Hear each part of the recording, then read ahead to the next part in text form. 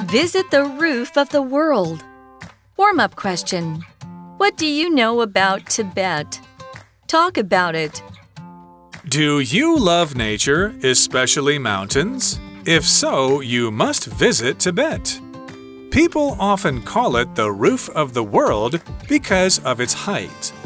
The Tibetan Plateau is the highest and largest flat place in the world.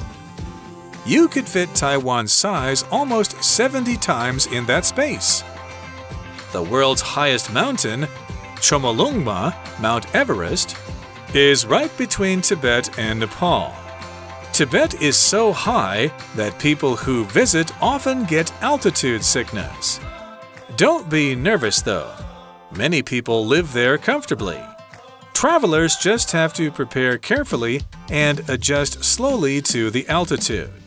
There is also medicine that can help.